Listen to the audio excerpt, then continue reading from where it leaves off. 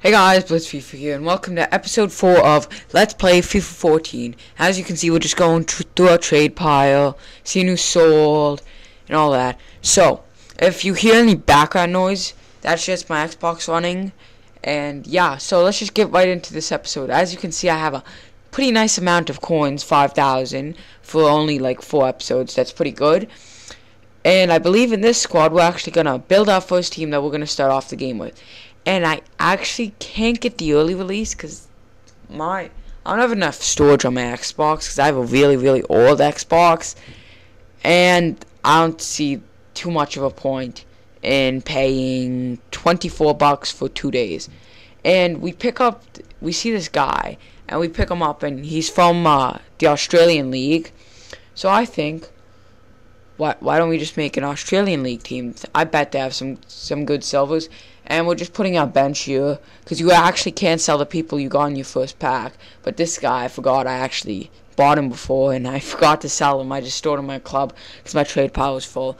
So, instead of buying a bench, I can just get these players. But I already bought a bench in a few episodes.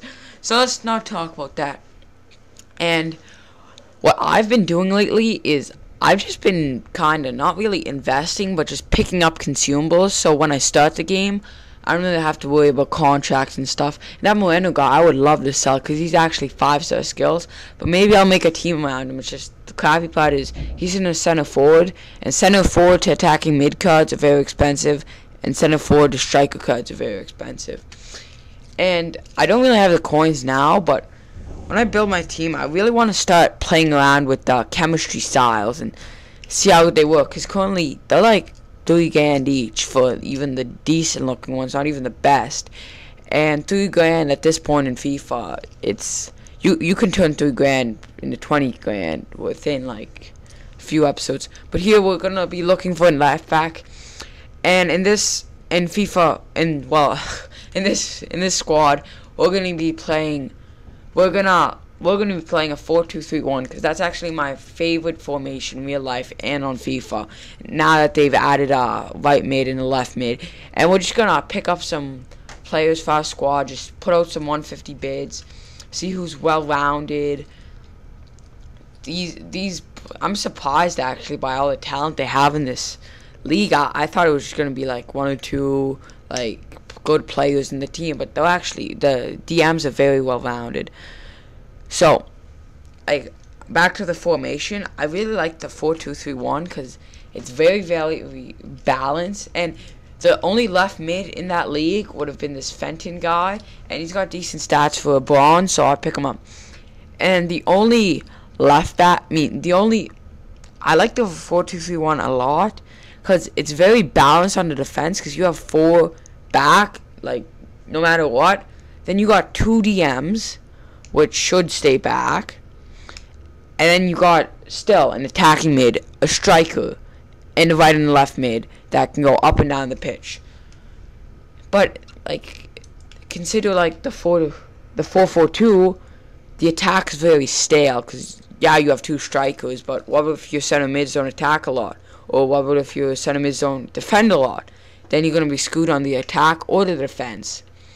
So as you can see, we're just assembling the squad. I picked up a few players off camera, I believe. And yeah, I forgot to click record, doop. And as I've observed in the market the last few days trying to trade and stuff, it is very difficult in the first place. Kits aren't working as well as they used to, cause like a lot of like bigger YouTubers with like 20k subs, they've been doing videos on kits and everyone started trying to do it. But this is very old footage, so I actually picked up these kits like 3 or 4 days ago, and all of them are already sold and stuff. So, yeah, and now it's getting more to the point of player trading, but not a lot of people can trade with players. Like, it's either you got a lot of coins, or you don't have that much. And that's merely down to the fact that it's either you have the early release and you've opened a lot of packs with the Microsoft points, or you're just trying to manually trade and you're only going to be max like at 20k if you manually trade. So there's not really a balance of like people with 50k. Because I know I was watching AirJape stream last night, and he has somewhere near 400,000 coins already because he did like 30,000 FIFA points pack opening, which is absolutely astonishing. I believe Bates and 87 spent $500 on just Microsoft points for a pack opening, and Itani has 60,000 FIFA points, which is a little bit crazy to me. I think that's way over the top. Obviously, I'm going to be doing some pack opening this year, but 60,000 Microsoft points is like 400 quid. That is a lot of money. So as you can see, we just picked up all these kits because this is really, really old footage actually, and this is really out of date, so I recommend not doing the kit method anymore. I would try to do something with consumables. That's what I'm doing. I'm currently investing in a lot of gold contracts. I believe I've spent 2.5K on gold contracts so far. I'm just going to keep going because you can't lose a gold contract for 200 coins. If they don't sell, you use the contracts. If they do sell, you make a lot of coins. So, well, we're kind of just going to wrap up this episode. If we can hit 10 likes, that would be crazy. Follow me on Twitter, twitter.com/blitzfifa1. Comment in the comment section below if you have any suggestions or anything for the series. Leave a like if you enjoyed. Subscribe if you want to see more of the series. I'll be pretty much uploading once a day, but if I'm really busy with school on a certain night, I may not upload. That only happens probably usually once a week. So that's pretty much it. I'll see you guys tomorrow, and goodbye. Oh, P.S. I made a new intro. Let me know what you think of it in the description below. Bye-bye.